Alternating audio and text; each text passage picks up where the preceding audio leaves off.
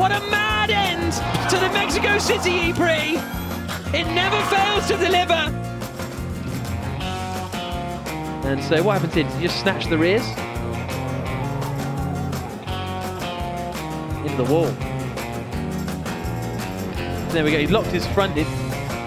Locked his fronts up all the way in.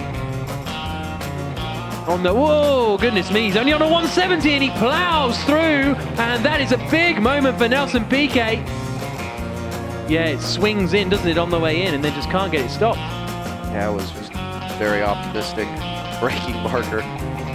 Buemi might be close enough on the run down towards turn one. He's going to look to the inside line, but Daniel Apps will try and cover. Buemi looks to the outside line and goes through around the outside. Great move from Sebastian Buemi.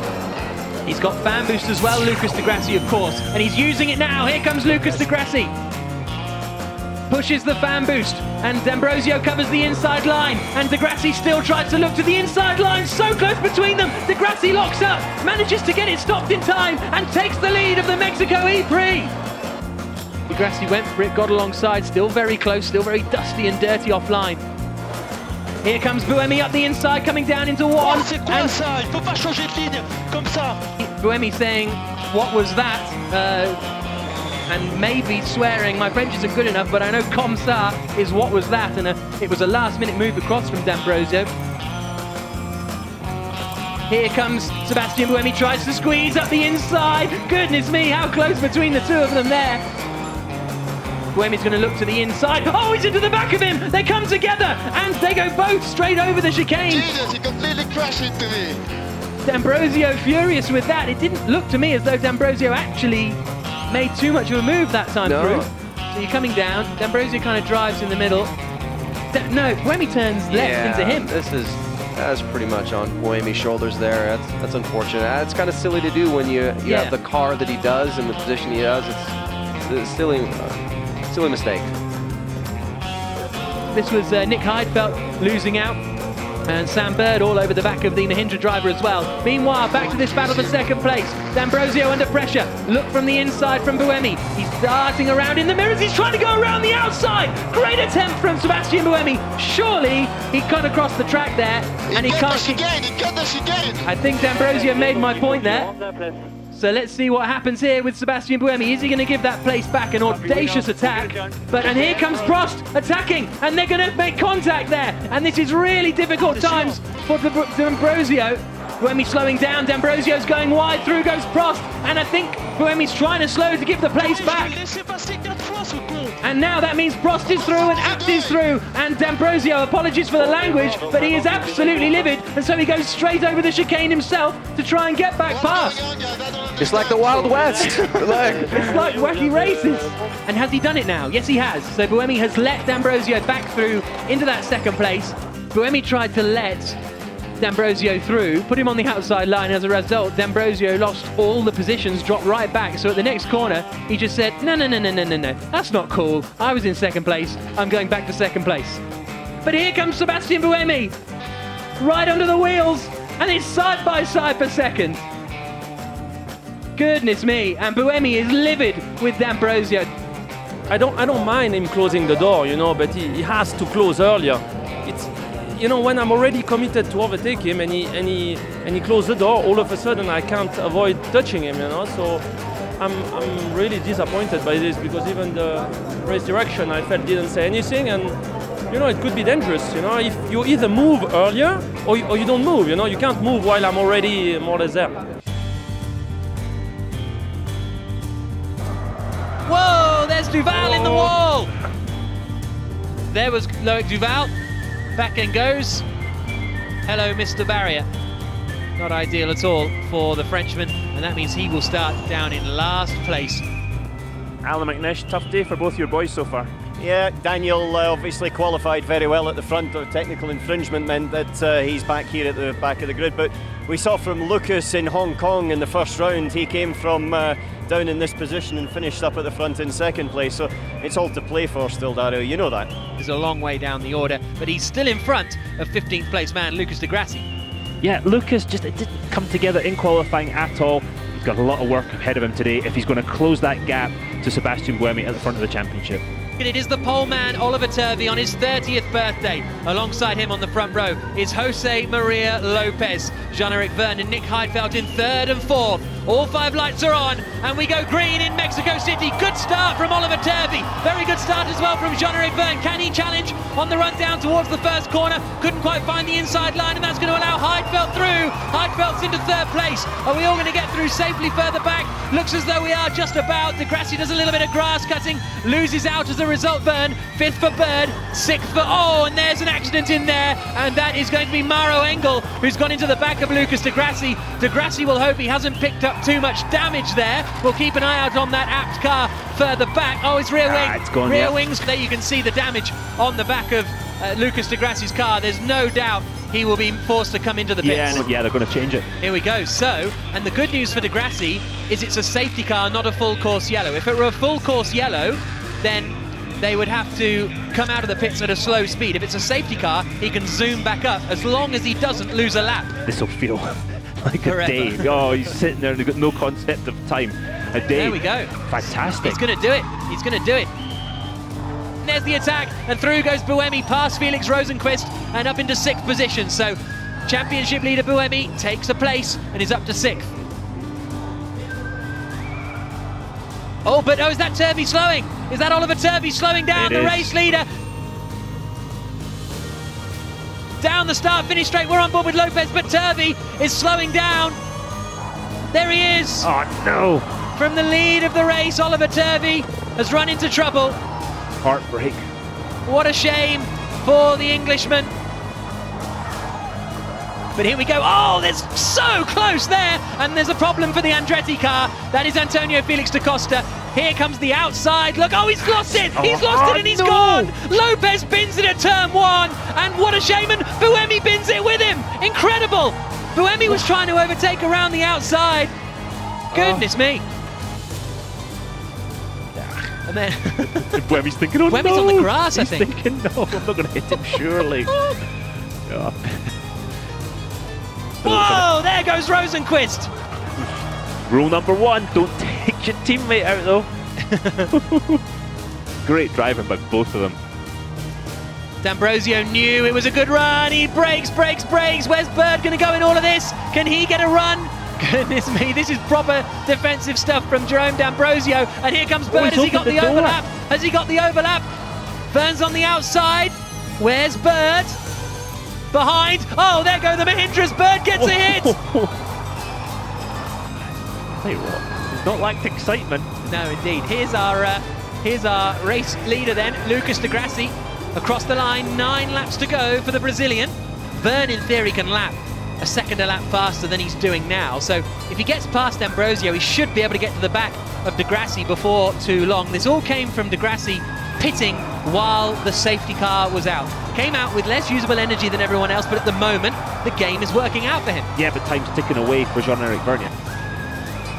Through the turn 13 area. Oh, he's made a mistake. In the wall, not quite. Vergne tries to get the inside. D'Ambrosio closed the door, but this has to be it now for Jean-Eric Vergne. He's up into 2nd place, and he has now got to sprint if he wants to take de Grassi and win the Mexico City E-prix. And here comes Nico Prost. He hits him. Round goes Heidfeld, pirouetting in the stadium, and then a shunt, and the 2 teammates hit each other. Mitch Evans is caught up in all of that as well. They all get going. That's going to be a safety car, and that could clinch the race for Lucas de Grassi. So here is Rosenqvist. He's going to try and get back to the pits. He's not going to be able to turn left here. He just clipped him, spun. These guys have got nowhere to go, and there's a result. So yeah, Nico Prost did cause that collision. It wasn't malicious, I don't think, but and then you see the 2 Mahindras hit each other. Oh, I tell you what, Jagger finished P4, and he was and he was sideways there. Was that Mitch? Oh, good job, Mitch. And here comes Sam Bird now. He's going to go around the outside. Can he get this one done? There. Oh, what a move from Brilliant Sam Bird. An early pit stop behind the safety car. Looked like a gamble. Looked like it wasn't going to pay off. But it's victory for de Grassi in Mexico. Fantastic. And what a drive that was from de Grassi. Absolutely exceptional from the Brazilian.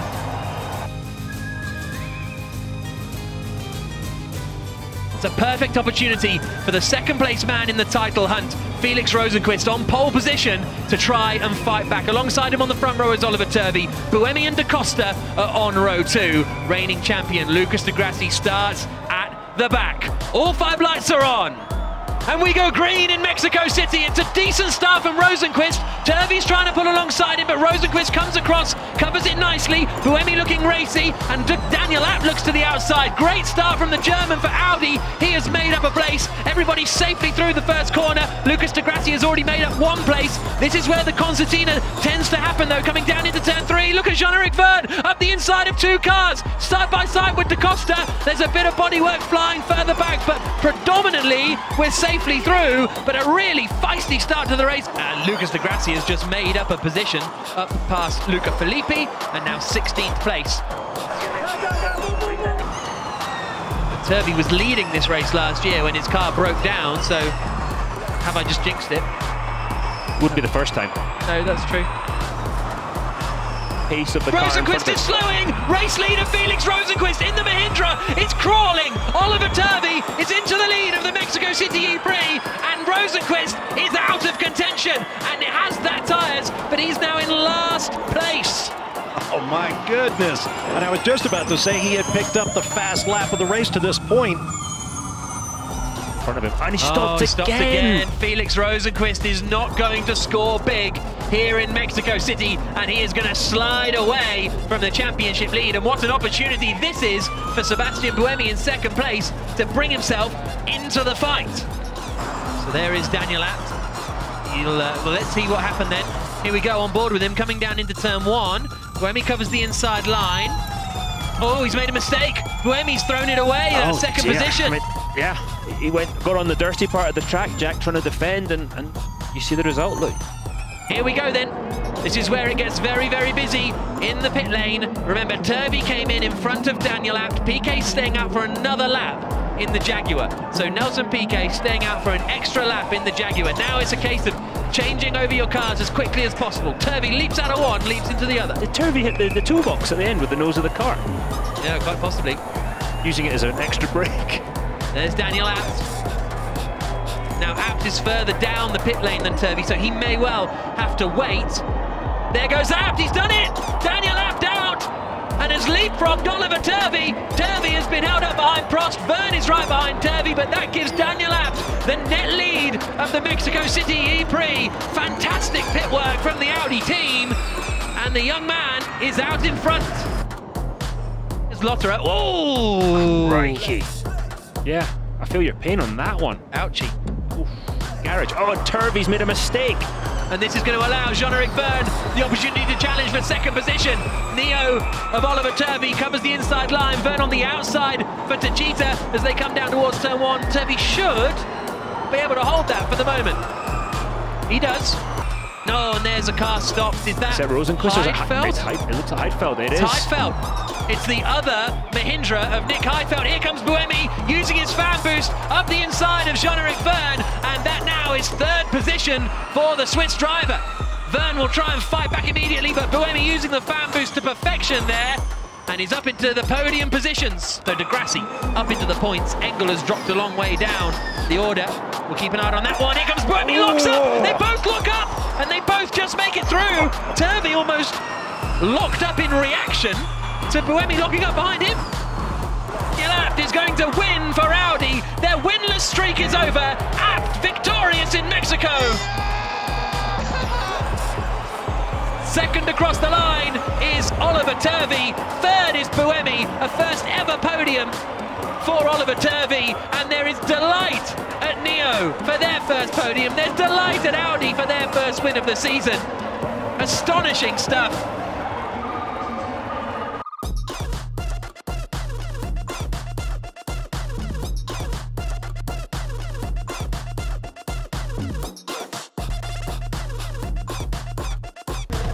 On the right-hand side, it's Pascal Wehrlein in the Mahindra. Alongside him on the front row, Lucas Di Grassi, a man who has won here before. All 5 lights are on, and we're green in Mexico City. It's a good start from Di Grassi, so Wehrlein comes over to cover the inside. Massa's got a good start as well as they spread out into turn 1. And there goes Roland up the inside into second place. What a move from the British driver. 4th to 2nd in the first corner. Verline still leads, Roland 2nd to Grassi 3rd. Up into 4th place has gone Buemi. Felipe Massa has lost a couple of places. Now they come into this first pinch point on the circuit. Is everyone going to get through relatively safely? Yes, so it's a bit messy, but nothing too bad. What a start from Roland, Dario. Oh, there's chaos, absolute chaos. Alexander Sims involved. It looked as though there was Jaguar debris in there. Oh, and there is. And that is Nelson Piquet. And Nelson Piquet in the Jaguar has had a very big accident. On board with him. This is him through turn 12 actually, so he's coming through 13 now. So he looks to the inside. Oh, wow, got airborne. When you've got airborne like that, you have no brakes, trust me, I know. Here's a look at it again. Keep your eyes to the right-hand side. Piquet went to the inside. Verne came across to cover it. That's a big hit. A side slap as well. That really can damage the bones and the pelvis. And how did Sims get involved? Did he just get wiped out by Verne? Let's see how late the defence is from John Earl. Look at him looking in his mirror, and he just keeps coming across. And there's the contact. That was pointed out pre-race. Yeah, and there's Sims getting hit. As we pointed out pre-race, the driver cannot see. That's a scary accident. That was rubber-to-rubber contact. I had one of those, it didn't end well. And that always leads to a launch. Look at Roland now, he's all over the back of race leader Pascal Wehrlein. Roland's going attack mode, can he hold the position? No, he's made a mistake! And through goes to Grassi into 2nd place. It slips away from Oliver Roland. Because his teammate, they touched. Roland hitting with his teammate, and now they are both out of race win contention because they have dropped so far back. And I think De Grassi has lost a lot of ground too because of him trying to get through. That allows De Grassi to focus purely on Wehrlein. Don't worry about being defensive. There goes into attack mode. Yep, Pascal Wehrlein keeps the lead, but now De Grassi is right with him, and they've got the same amount of power. Absolutely nose to tail. De Grassi trying to hug the inside into turn 3. It's just not close enough. He's got 10 seconds of attack mode left. And here's the Drivers' Championship. Pascal Wehrlein will take the lead of the championship. He would go up to 50 points. 3 points clear of his teammate Jerome D'Ambrosio. Third would be 7 points back. Again, this is where he struggles right through this section. Wehrlein's having to lift and coast jack, which we haven't seen all day. Lucas De Grassi looking for his 9th. Now he's got 7% remaining, so that's 2% less than De Grassi. Mahindra getting a bit nervous, but they're going to run out of battery. Sounds like it. But Roland's got 6%. Nerves on the face of Alan McNish. I don't see Lucas crossing, start finish, 3 laps to go. Here comes De Grassi to the outside. Wehrlein 2% less. 3 laps to go with 6%. That's a heck of That's a long ride. This is tough. 5%. We feel your pain, Alan. I feel, and everybody said this would be a flat-out race, but it has not transpired. And that was it's a shortened race as well. Yeah, over the finish line once more. 2 laps to go. Here comes Lucas. Wehrlein covers the inside. He knows he has to lift. They're really tight. De Grassi to the outside, still not enough. Wehrlein saying, I'm really tight. And watch out as well for Roland. Roland's got 2%, he's not going to make it. Roland's not going to make this finish. Buemi's got 2% as well. Nissan miscalculated. Miscalculated because of the race restart and the red flag and all the chaos that has ensued over the course of this Mexico City E-prix. Here they come, Roland's got 1%, it's done for Nissan. It's over for Nissan. A 3rd and 4th place finish is down the drain. J'ai plus d'énergie! J'ai plus d'énergie! C'est ce que je t'ai dit, on s'est trompé. C'est pas possible, purée! Mais putain de merde! J'ai honte, j'ai honte. Vous êtes... Christophe, il pouvait pas voir que il est resté... Pourquoi il avait 2% de plus que moi, l'autre? Non, il pouvait pas. Ça nous est jamais arrivé en 5 ans. Through they come out of the final corner, unless for some reason there's the checkered flag now, but there won't be, because that's not how the race works. Onto the final lap of the race. Wehrlein lifts, De Grassi attacks. Try to do as much as you can. And he can't do it. But can he do it into 3? Nissans are in all kinds of trouble. Last lap, Here they come. try to do as much as you can. D'Ambrosio covering the inside line. Here goes Lucas. Grassi on the inside, and Wehrlein goes straight on, and he cuts the chicane and he doesn't stop, and that's in the regulations. And this is going to run and run. This is going to be a post-race investigation, I fear, as to who is going to win the E-prix, unless the BMW of Da Costa gets involved as well. Wehrlein's got 1%. Mortara's got 4 more. I think Mortara's probably the only guy getting there to the finish. He's gone from 6th to 4th. The Nissans are out of this one. Wehrlein, can he get to the line before he hits 0%? That's going to be the big question. Who's going to win the Mexico City E-prix? Grassi goes for it. Wehrlein covers. He's defending like an absolute demon. Here comes Wehrlein out of the final corner. He hits 0. Grassi wins. Grassi wins.